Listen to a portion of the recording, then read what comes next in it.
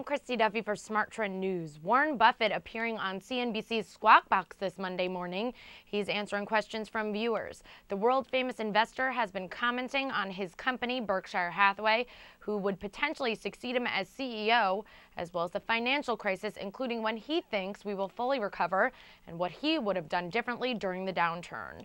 Buffett said despite Berkshire Hathaway's loss of a AAA rating, that has not hindered its ability to sell debt.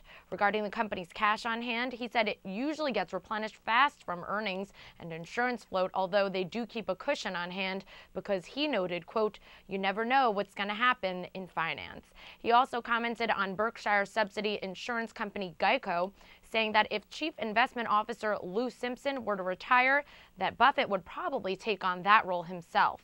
Mr. Buffett even went on to discuss who would run Berkshire after he left, saying there are three possibilities to replace him. He added that whomever does fill the position will do so for an extended period of time. On the U.S. economy, he said, quote, "We've gotten past Pearl Harbor, we will win the war, and it's going slightly our way." However, he added that the rate of improvement is very slow.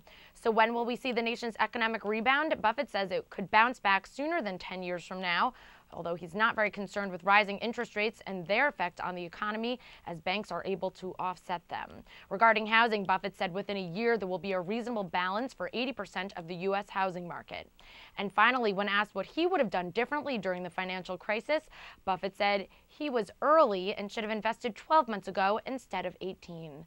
I'm Christy Duffy for Smart Trend News. For more updates throughout the day, subscribe to our YouTube channel, Trade the Trend. You can also find this story and more on our website. That's www.tradethetrend.com.